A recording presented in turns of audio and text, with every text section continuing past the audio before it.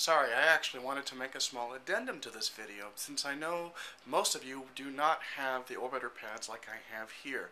I wanted to make the point that you can make these calls from any orbiter in the house.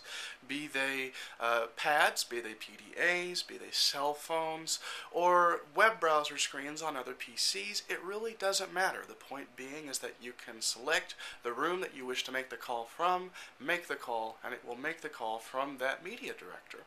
Just to demonstrate, I will do a quick dial to one of my speed dial numbers using the on-screen orbiter, as well as show you some of the other small screens that you also saw on the pad, also are available on your TV. So moving along. We have here a standard on-screen orbiter display that is on my widescreen TV. It is currently not playing anything at all. I'm going to use a standard Windows remote. And as you can see, all of the standard options are here. You have your speed dial, your dial direct pads, so you can dial numbers. Of course, I'm using the numbers on my remote control here to dial numbers. But I also have the ability to do phone book lookups, all those sorts of things from here as well. But for now, I'm just going to use a speed dial to dial a number here. It will stop whatever it's doing to dial the number. And that's basically it. So, see?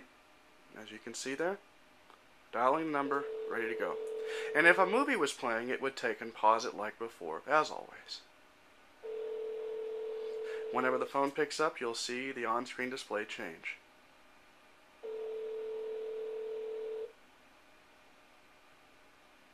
Hello. Hey, Rye, how you doing? Good. Can you hear me okay? You got a buzz over the top of it. Yeah, I know. It's one of the weird things. I think I may have dropped this mic accidentally. Actually, sorry, you're in a demo right now. I'm actually recording a little demo for YouTube demonstrating the phone.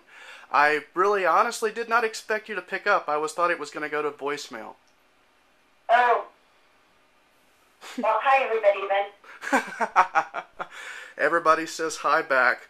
All right, I'm not gonna leave you here for long. I just wanted to test and make sure that this works. This is actually the second part of the video, so I'm going to do my little ending speech here. Hit stop, upload these onto YouTube, and I'll talk to you later. Okay?